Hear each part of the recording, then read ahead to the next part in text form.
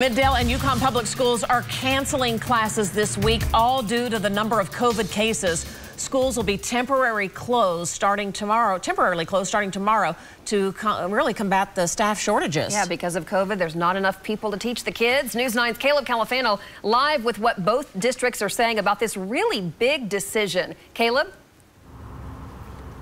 Yeah, Robin and Lacey, most districts that we've seen have either gone virtual or just had a couple classes go virtual.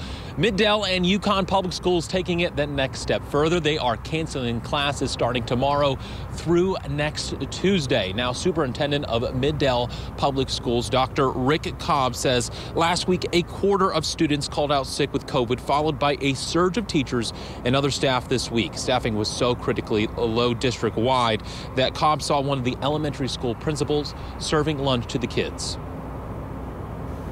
We've had people pulled from one position to another to cover classes, to cover kitchens, to cover bus routes, and we're out of people to cover now.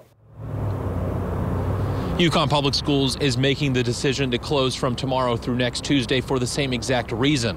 In a statement, Superintendent Dr. Jason Simmeroth says in part, "My top concern is the physical and mental well-being of our YPS family, and this decision will be a huge benefit to them in lasting the rest of the year."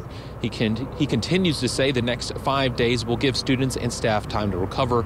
And if you are wondering if your child is going virtual or even will have classes canceled right now, we have a link to all of those closures on your News 9 app at the top of the app. We're live in Oklahoma City. Caleb Califano, Oklahoma's own News 9.